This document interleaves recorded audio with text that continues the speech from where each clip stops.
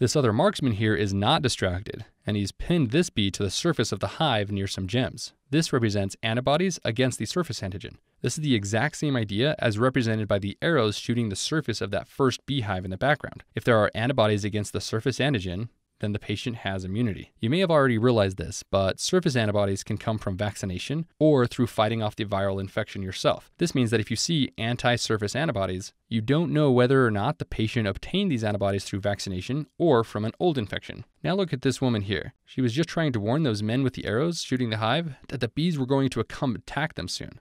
Unfortunately, her warning drew these two bees toward her instead. Look at them ready to attack this well-intentioned villager. This woman's wearing a scarlet letter. This is the recurring symbol for sexually transmitted diseases. So hepatitis B can be transmitted through sexual intercourse. And this woman happens to be pregnant. This represents the fact that hepatitis B can cross the placenta and infect the fetus. This sister of the pregnant woman was also out to warn those guys. Even though she is sick and on this IV drip, she felt a duty to warn them. Hepatitis B can also be transmitted through IV drug use. And we wanted to help you remember this by having her on that IV drip.